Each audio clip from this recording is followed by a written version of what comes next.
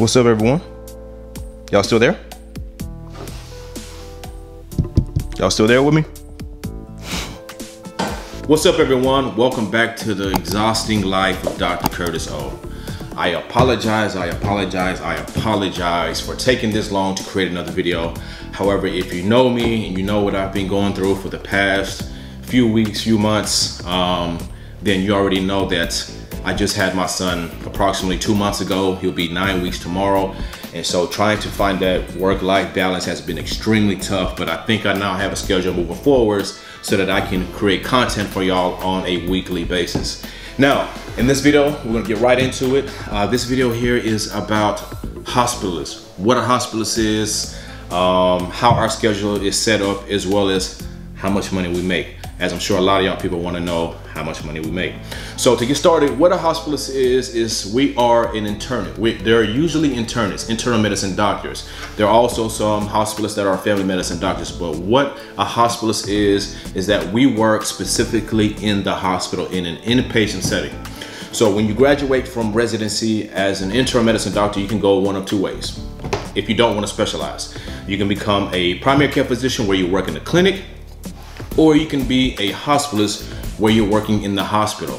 So how do you see a hospitalist? You see a hospitalist if, for example, if a patient comes into the ER, for example, for a stroke. When an ER doctor works the patient up and finds out that the patient has a stroke or stroke-like symptoms, at that point in time, the patient needs to be admitted into the hospital. Who the patient gets admitted to is a hospitalist more times than not. So at that point, from that point on, as a hospitalist, we take that patient, we admit the patient into the hospital, do what we need to do to get them better and get them discharged home. So pneumonia, for instance, if a patient comes in, an 89-year-old lady or 89-year-old male comes in with pneumonia, we take over, we figure out what's going on. If we don't already know from what the ER has already done, we place them on the appropriate management and we discharge them from the hospital in stable condition, whether it's home, rehab, whatever the case may be. So that is what a hospitalist is. Now, with regards to what we can and can't do, you have certain hospitalists that love to do procedures. So we can do procedures such as LPs, which is lumbar puncture. We can do intubation, we can do arthrocentesis, we can do pleurocentesis. We can do a variety of different things, but it all depends on what the hospitalist wants to do. In this day and age, with how the reimbursements are, you're not going to see as many hospitalists or internists nowadays doing procedures as they used to in the past. We tend to now consult different specialties to get those done, whether it's arthrocentesis, we can orthopedic surgery, intubation, whether if it's intubation, then obviously the patient's being intubated for one reason or another. So they're either already intubated from the ER or they're crashing on the floor where the intensivist comes, ER doctor, or we can do it. Some of us are comfortable doing it, some others are not. So we are pretty much the quarterback of the team when they're admitted into the hospital. If it is a patient that's coming with chest pain or a stroke, we consult the cardiologist, we consult the neurologist, we consult whoever the case is to help us facilitate the care to improve the patient's condition so that we can discharge them. So that is what a hospitalist is in a nutshell. So again, a patient comes to the ER, they are sick enough that they need to be admitted. The ER doctor will call us. We then see the patient at that moment in time, evaluate the patient, and then figure out what needs to be done to get them better, to get them home. So if we can handle it ourselves, we can handle ourselves, which a lot of times I will tend to do, as long as within the scope of my specialty. But if I need to get a consultant involved, by all means, I will do that. Because obviously I'm not taking a patient to the cath lab. I'm not doing a bronchoscopy, such as a pulmonologist. So I will get them involved if need be, and then try to get them home if possible. Whether it's home, it's again inpatient rehab, skilled nursing facility, whatever the case is. Our goal is to get them better as fast as possible, as safe as possible, home.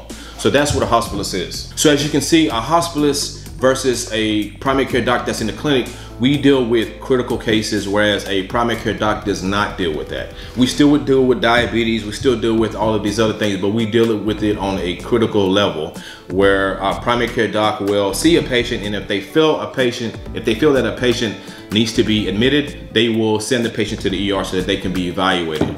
Back in the day, if you were a primary care doc, a lot of primary care docs were seeing patients in the hospital, but nowadays with how healthcare is and how the system is set up, it's tough to do both, where you're a primary care doc and a hospitalist. But that was a common thing back then.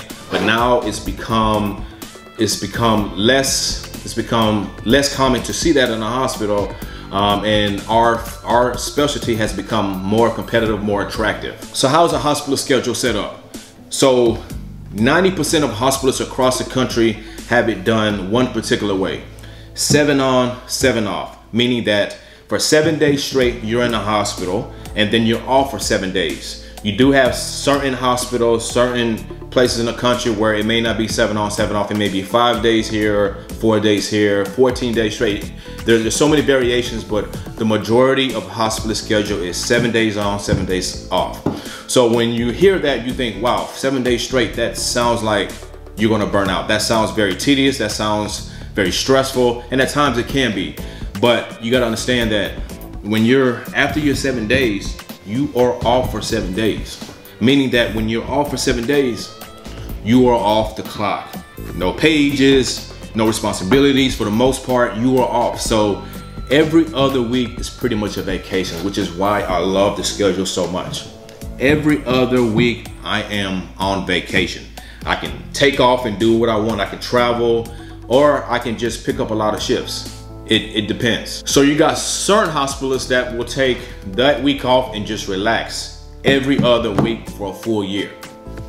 And they're content with that, and there's no problem with that whatsoever. And then you got certain hospitalists that want to do something on their weeks off.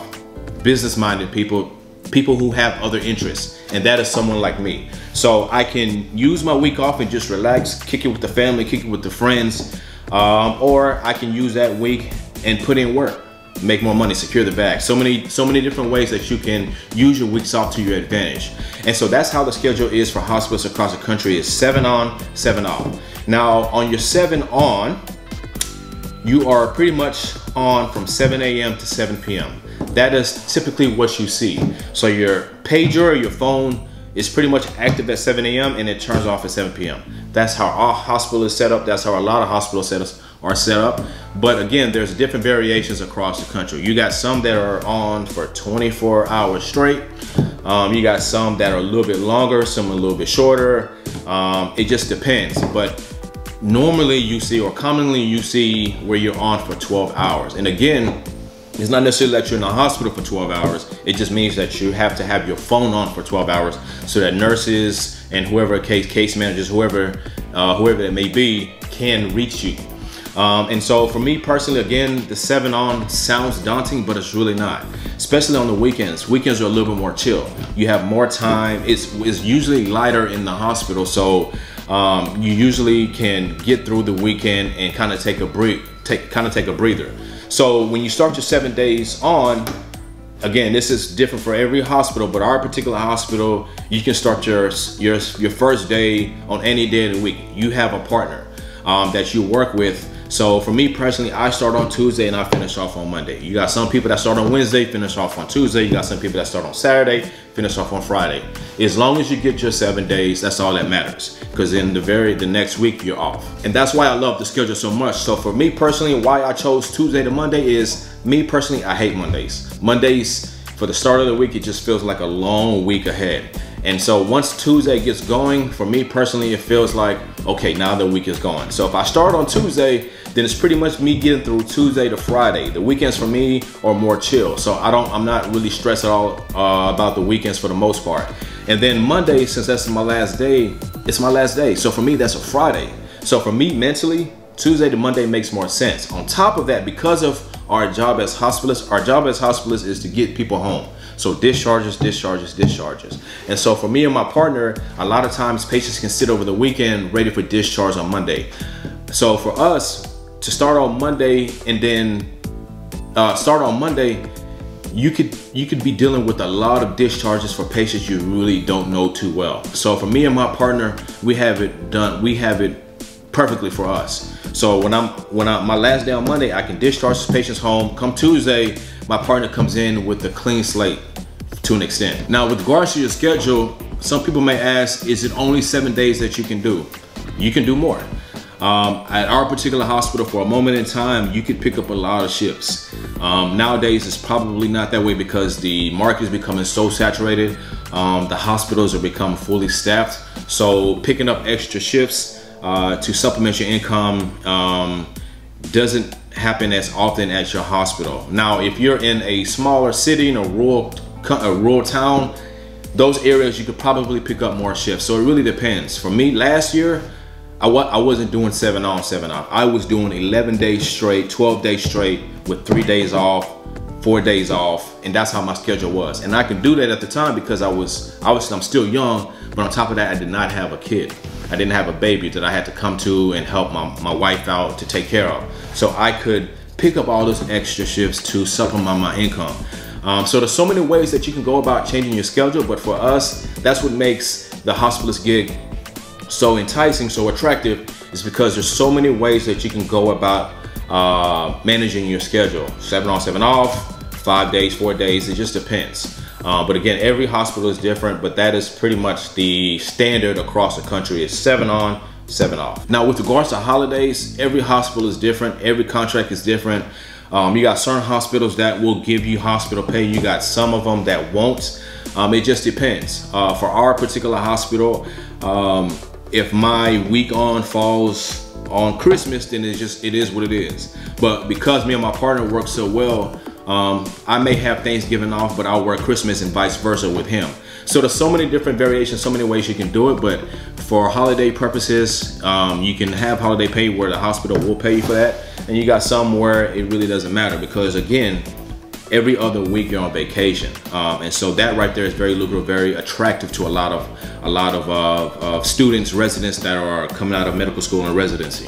I'm sure some of y'all are probably still watching this video. I'm hoping y'all are enjoying this content, but I'm sure some of y'all are still watching this video because y'all want to know how much does a hospitalist make, especially for students, for medical students and people in residency who are now looking at different specialties and so on and so forth, want to know how much does a hospitalist make.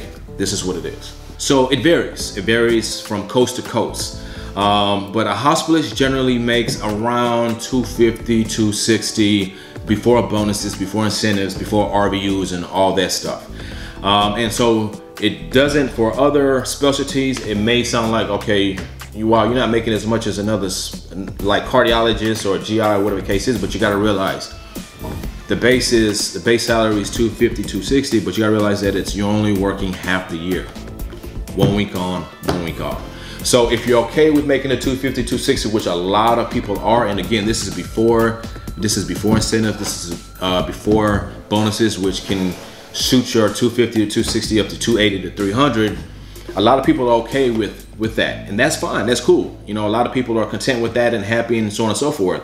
But you understand that if you're making a $250, $260, you have the other half of the year to supplement your income. So if you're business minded, there's so many different ways that you can supplement your income in the health field or even outside of the healthcare if you got other interests. So for me personally, you know, before bonuses and incentives and all of that stuff, you know, in Houston, you know, the average salary in Houston is about $250 to $260. That's across the city. If you go into rural areas, that can shoot up to $300. There's sometimes even $340. It just depends on where you're at, because certain hospitals have to be a little bit more attractive to get hospitalists there because they may be understaffed. So those particular hospitals, you can make a lot more money than you can in bigger cities where these hospitals don't have to throw a lot of money at doctors because you're already in the big city. So for me, I'm cool with making what I make, you know, at our hospital, because I know that I have other endeavors. I have other opportunities and things that I want to supplement my income, and so I'm fine with that. So, you know, if you're in New York, the income there may be a little bit higher than what's in Houston. The salary in New York may be a little bit higher than what's in Houston, and in California may be a little higher than what's in Houston. But the reason for that, for the most part, is the cost of living. The cost of living in New York and Cali is crazy compared to Texas. So you may get paid a little more on both sides of the coast, but at the end of the day, you're also spending more for housing.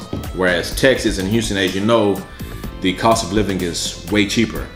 So that is the salary for hospitalists across the country. Again, it can range from $250. I've seen some as high as $340, which I've been offered, but those were in towns that I did not want to be in. I wanted to be home.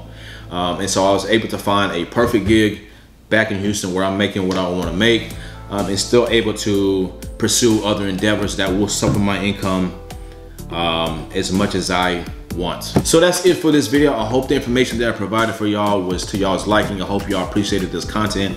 Again, I apologize for not giving y'all any content for a while, but again, you know, I just had a son. He's barely 9 weeks old, and it was gonna take some time to get adjusted to a schedule that works for me, works for the little one, works for my family. So I'm back on, we're back at it. Every week I'm trying to drop a new video for y'all.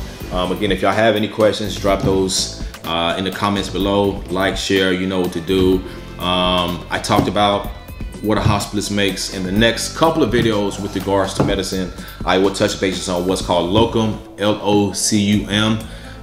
That's also about the cost, the salary and everything, and what a locum hospitalist is, as well as other specialties. And I'm also getting another video about the business opportunities that you can get into, whether it's being a hospitalist or primary care physician or even a specialty. So I got some videos coming up in the works. I will get those out to y'all, but for now, that's it. Again, y'all know what to do. I'll see y'all next time. God bless.